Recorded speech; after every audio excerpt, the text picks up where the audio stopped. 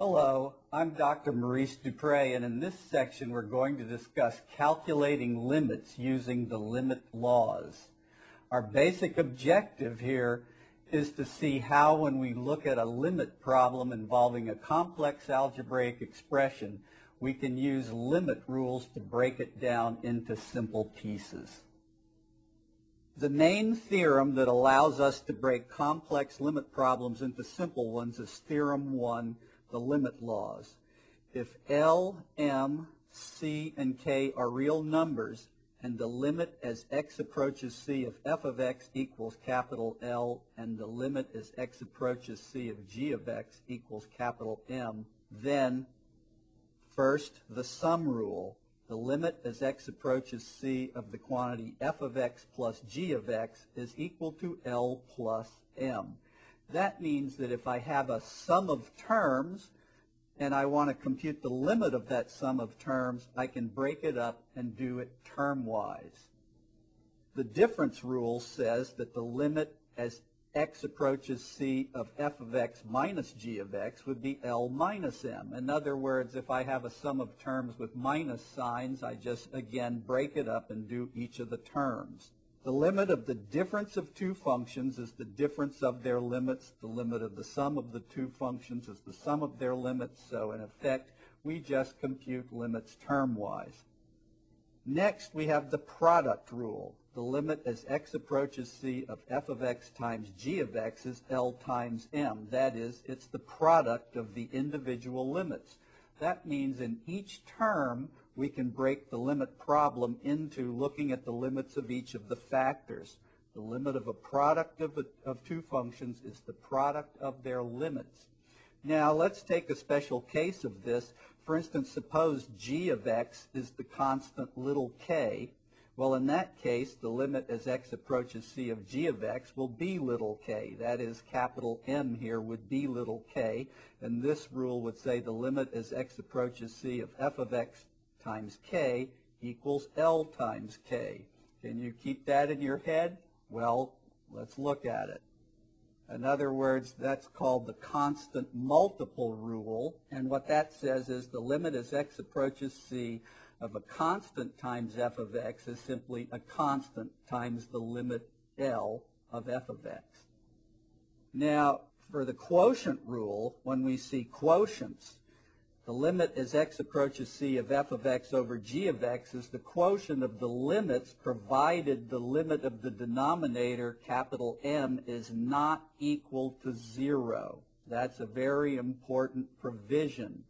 And in fact, this provision is what makes many limits that we'll have to compute into interesting problems. Finally, we have the power rule. If r and s are integers with no common factor and s is not equal to 0, then the limit as x approaches c of f of x raised to the power r over s is simply capital L to the r over s. That is, provided L to the r over s is a real number. That is, notice if s is even, this is an even root, we'd be having to assume that L is positive. If the L is negative, but s were an odd root, in that case we can take odd roots of negative numbers. In any case, what this is saying is the limit of a rational power of a function is that power of the limit of the function, provided the latter is a real number. That is, it makes sense. The bottom line here is that in a complicated algebraic expression, to take the limit, we just take the limit of all the little pieces, and provided the end result makes sense, it works. The problem comes when sometimes you put in the limits of the pieces and something doesn't make sense, like you have a 0 in a denominator, or you have an even root of a negative number. In that case, your rules have broken down, and you have to try to make some kind of algebraic manipulation to cancel something out, or go to a completely different route to find the limit, or possibly the limit doesn't exist. Well, now let's work a problem and see how these limit laws work for us. Here we have the limit as y approaches negative 5 of y squared divided by 5 minus y.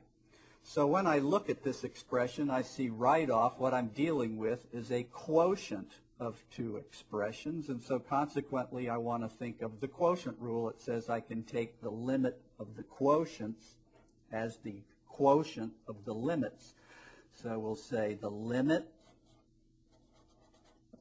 as y approaches -5 of y squared, all divided by the limit as y approaches -5 of 5 minus y. Now, the quotient rule says that this is true provided the limit of the numerator exists, the limit of the denominator exists, and the denominator limit is not 0. So what about this denominator limit? Well, our difference rule tells us that the limit of this expression, 5 minus y, is the difference of the limits. Well, the limit of 5 is obviously 5, and the limit as y approaches -5 of negative y, what is that?